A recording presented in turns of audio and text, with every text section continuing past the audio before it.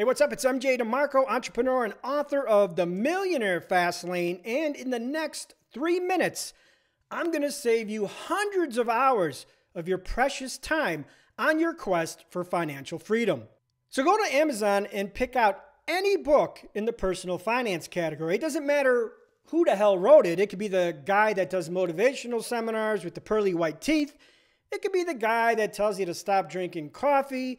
It could be the woman with the bad haircut and the orange spray tan. It doesn't matter what book you pick out, because you want to know what? They all say the same damn thing. So here's what they all say in a nutshell. Number one, get a good job. Prostitute 5 days a week of your life for the paycheck of Saturday and Sunday. Number two, live frugal. Stop drinking those expensive lattes from Starbucks. Or maybe you can flush the toilet just once a week. That way you'll save $9 on the water bill. Oh yeah, and stop buying those burrito bowls from Chipotle. Downsize your living arrangements to, a shed behind your parents' house so you don't have to pay rent.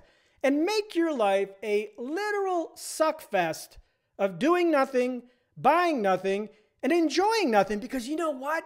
One day you're going to be rich.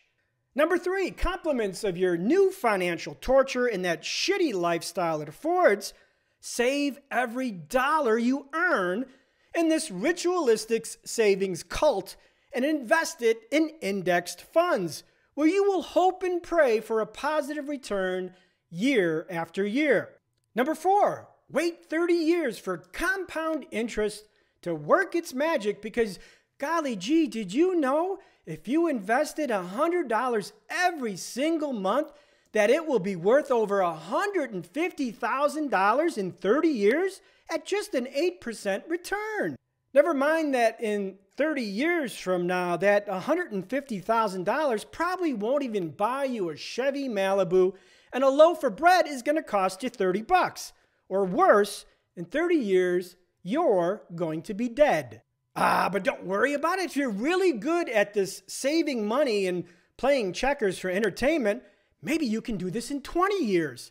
Meanwhile, your most precious resource on this planet, your vibrant and sacred youth, your ability to take part in life with unlimited fiscal restraint or unlimited physical restriction, is simply wasted away. Now, going back to our example, investing $100 a month for 30 years at an 8% return will yield a little more than $150,000.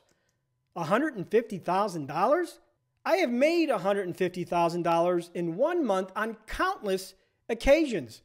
But even if you can only accomplish that once, doing so effectively slices off 30 years on the time to create wealth. Yes, if you earn $150K in 1 month, it is comparable to you saving $100 a month for 30 years.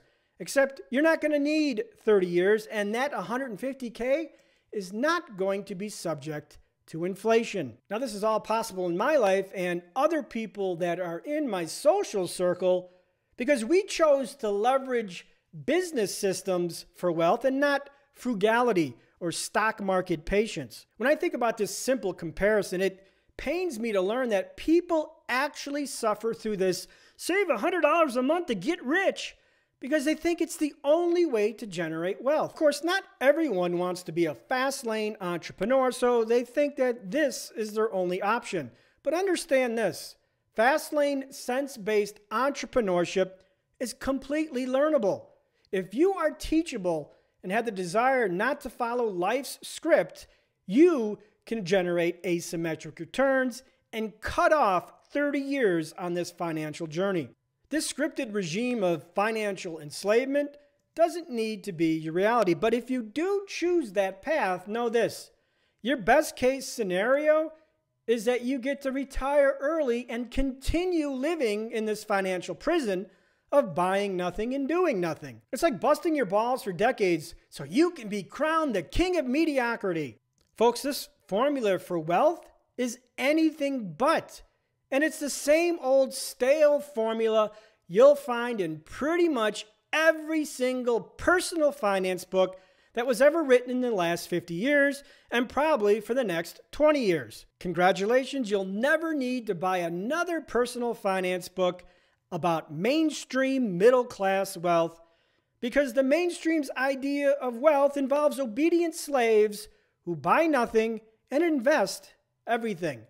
Sound familiar? Ah, yes, don't worry.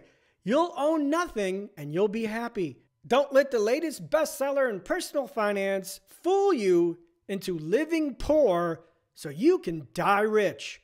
Folks, it is a horrific plan for wealth.